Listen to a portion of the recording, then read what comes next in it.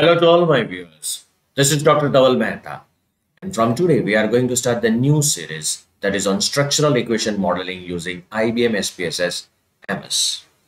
But first of all, we'll have to understand how to install this software on your system.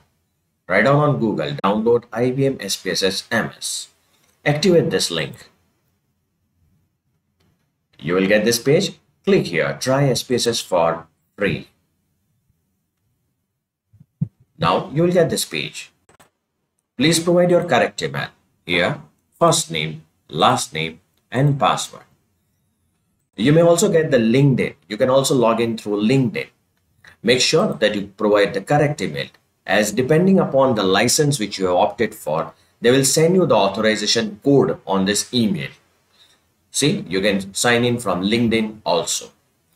After this page, your IBM ID will be created, on which you will get the exe file of IBM SPSS AMOS. Run that exe file. You'll get this type of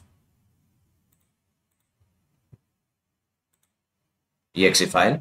Run it, press next, then accept the terms and conditions, press next, press next.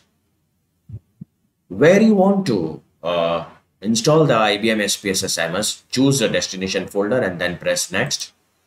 Then press install and the installation process will start. Make sure that you tick mark on the start IBM SPSS AMOS now and press the finish button. Now you will be in the position to run AMOS. Click here and your AMOS is ready to go. Make sure that whatever email you provide, it is correct, because the authorization code will be sent on it. So this is all about how to install IBM SPSS AMOS on your system. For more videos on SPSS AMOS, kindly subscribe to my channel. Please follow me on LinkedIn and Twitter. Don't forget to subscribe the channel and press the like button.